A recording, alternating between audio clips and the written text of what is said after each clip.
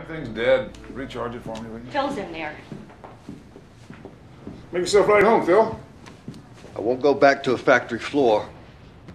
Got one kid in college, another one going in the fall. What the hell are you talking about? You're shitting me. He doesn't know? Sally Wilcox let some more people go. Some? She fired goddamn everybody. Did she fire you? No, but I've been hiding in here all day. They closed Mobile and Newport News, laid off most of the ship system sales group. I won't let the bastards just kick me out after 30 years. I'll take an AK-47 to this fucking place first.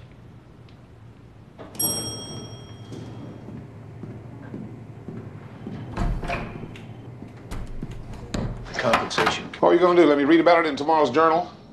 We're in the middle of something here. You closed 2 of my shipyards? Consolidating divisions has been under discussion for months. Yeah, and I told you it was a shitty idea. And we took that opinion into consideration. It's my goddamn division. My goddamn company!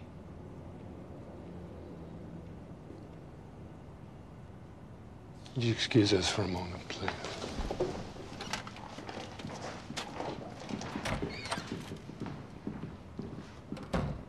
You don't embarrass me like that. Embarrass you? I'm gone one day and you got one of my divisions. Stock has stalled, the revenues are flat. The entire economy's flat. We're in the middle of a recession. I only closed 2 of the shipyards. Should have closed all 3 of them. Stock is in the fucking toilet. Everybody's stock is in the toilet. Well, the stockholders would like to see their share value maximized. Well, sell the fucking Dagon.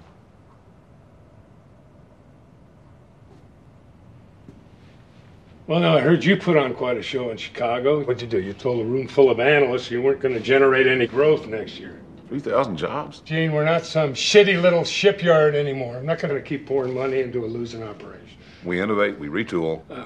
American heavy manufacturing is dead. Steel, autos, your precious shipbuilding. The future's in healthcare infrastructure and power generation. I have to be involved in any decision that affects one of my divisions. You wouldn't approve the cuts. You go behind my back to the board again, right?